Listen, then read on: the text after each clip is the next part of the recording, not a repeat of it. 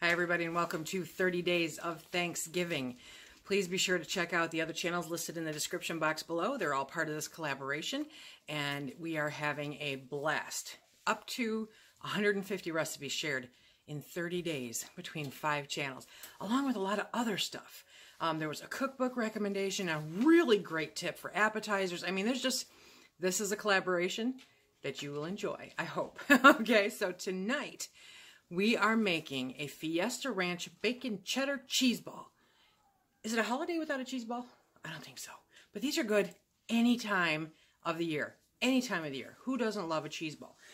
So we're going to put this together and show you how we make it special, you know, with hashtag Fiesta Ranch World Domination. Okay, what you're going to need for this recipe is 16 ounces of cream cheese. That's 2 packages. 1 package of Fiesta Ranch mix. You're going to need a cup of shredded cheddar cheese. Tonight I'm going to be a little rebel and I'm using some smoked cheddar cheese. I think that's going to be really good. And then normally I figure about 6 strips of bacon, but I got to tell you, I'm exhausted. It's been a long day.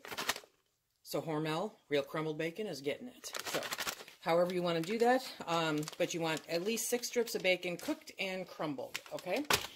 Let's get started. First, we're going to take the cream cheese and we're going to put it in the bowl.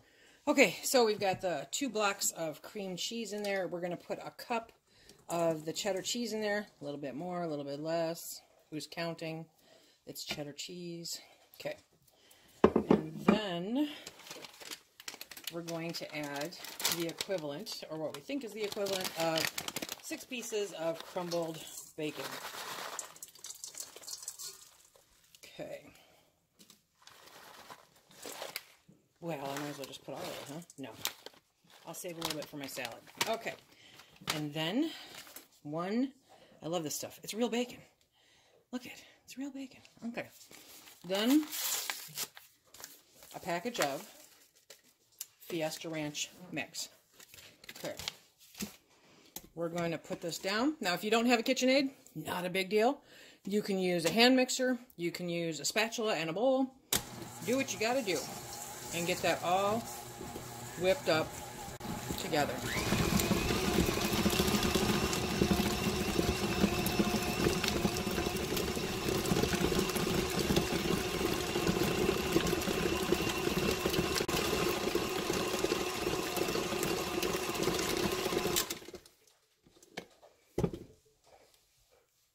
And that's how quick it takes if you've got a mixer. Super simple, super fast.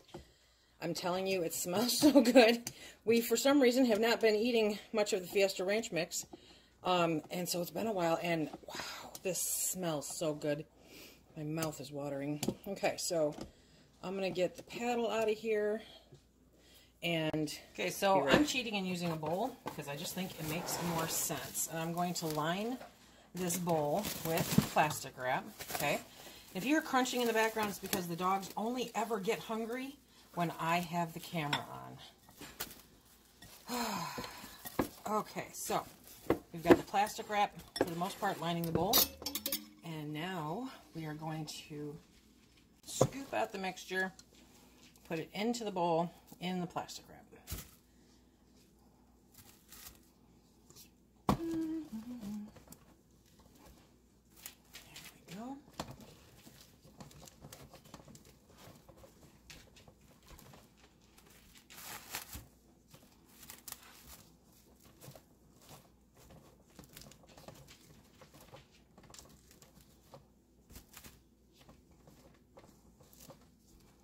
I'm going to try to get as much of it off the sides as you can because that would be Fiesta Ranch abuse.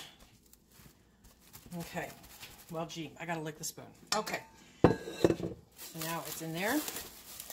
We're going to use that plastic wrap to help us mold it into the shape of a ball. I'm sure there's easier ways to do this. I will be the first one to tell you that most of the time, I just stick it in a bowl. But that would negate the name of the video, which is cheese ball. Okay. So we're going to get it all formed up nice in a ball. Rubber gloves are helpful too. Okay. There we go. push it all down. Make a nice pretty ball.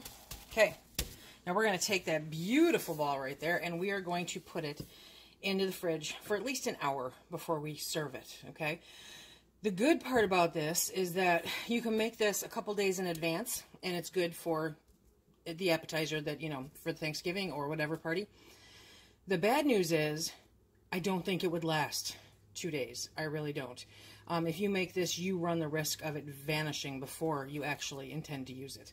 So you might want to make 2. So, Fiesta Ranch cheese ball. You could decorate this a million trillion different ways. You could divide it into 2 or 3 smaller cheese balls. You can put multitudes of things around it. Crackers, pita chips, vegetables, anything, you know. And people will devour this. I have yet to see a cheese ball last the day. So this is today's contribution to 30 Days of Thanksgiving. Please make sure to check out the other channels and see what kind of really great stuff that they have put up today. And keep track of the playlist because that will have all of the videos for the entire month if you don't get to them as they come out. Okay, hashtag 30 Days of Thanksgiving. Remember, if you like what we do here, please hit that like, subscribe, and share. Check us out on Instagram and Facebook. And until the next time, be safe.